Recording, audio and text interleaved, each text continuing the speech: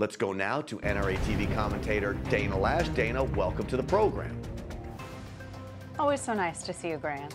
So, Dana, this letter was really directly written to you, and your response now that they threatened you, as the left always does, and me, I guess, at times, for inciting violence. Well, I never actually received the letter, Grant.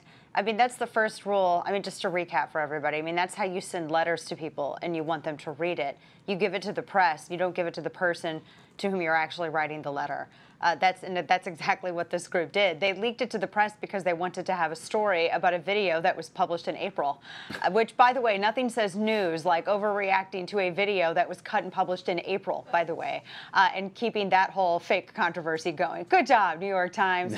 So, you know, God love them. We'll pray for them. So this particular trade group, they sent this letter to the press, not to me, and then they were mad, I guess, because I hadn't seen it, because they hadn't sent it to me, and they were upset that a free people were talking about, Grant, fact-checking their media.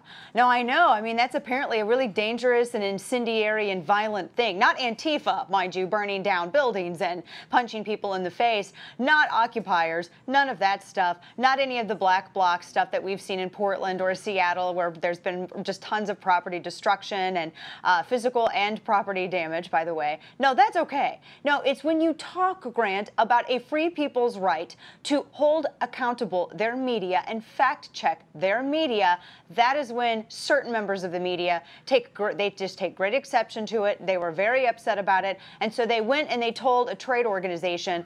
And I feel like I need to come up, Grant, with my own trade organization, just so I could go and tell my trade organization, and then my trade organization can go to war with their trade organization, and we can settle it. Well, you know, they have multiple entities in their trade organization. Can I join your trade organization?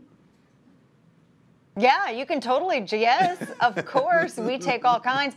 Of course you can. What amazes me about this, Grant, is there is a deliberate effort by certain members of the media to label any sort of fact-checking of the press as quote-unquote incendiary. They want to do this. It is a purposeful design so as to limit a free people's right to fact-check their press. They want to shame you. They want to shame NRA members. They want to shame any American away from fact-checking a press, which, by the way, if anyone follows me on Twitter at @DLash, I have pointed out, along with Twitchy and a few other great websites, how USA Today is going around and doxing members of Trump's golf course for nothing.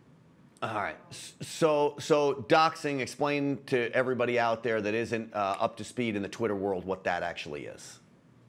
I know you mean, I know what you mean, Grant. You mean specifically the New York Times editorial staff, the same people who didn't understand the word fisking, and we saw what happened with that. So exactly. Doxing is when you go and you publish people's information and their names and associations that hasn't really been published all over social media, and you go and you take that and you make that information widely more public. So what USA Today did is they actually went to see who had, they're trying to spin it as who has access and influence over the president. Let's go and look at all of the members of his golf clubs, and since those membership lists aren't public, they are private lists. They decided to analyze and stalk all these social media users and then ascertain who is a member of Trump's golf course, et cetera, and then they reached out and contacted each and every one of these individuals, apparently, to determine who had access to the president and who was doing government work.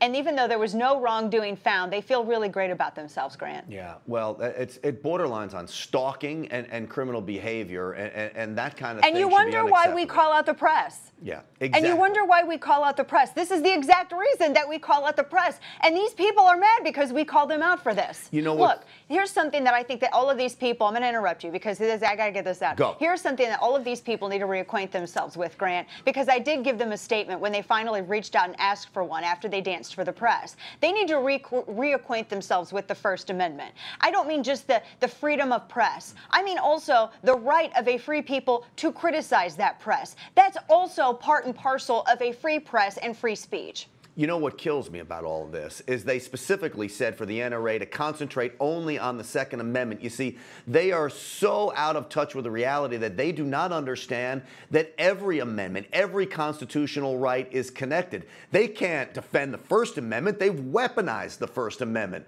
So we'll defend all of the rights laid out in our Constitution, including the Second. You know why they did that, Grant?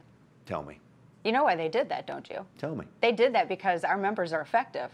because our members have been going out and questioning the reports that they see. Our members have been on social media all morning saying, wait a minute, hold up, USA Today, did you really go out and look at the private information of all of these individuals, and your one big gripe against them is that they're wealthy enough to play at a golf club? Really? And that's apparently a crime in the United States of America? And the fact that it was a Trump-owned golf club, that makes it, what, somehow criminal? That's what our members are doing. Our members have impact, and that's why this trade organization decided to come out and slam us so. Yep, absolutely. Well, Dana Loesch, I know you'll be fighting back for as long as they keep coming after us, and we appreciate you for it, Dana. As always, it's good to talk to you.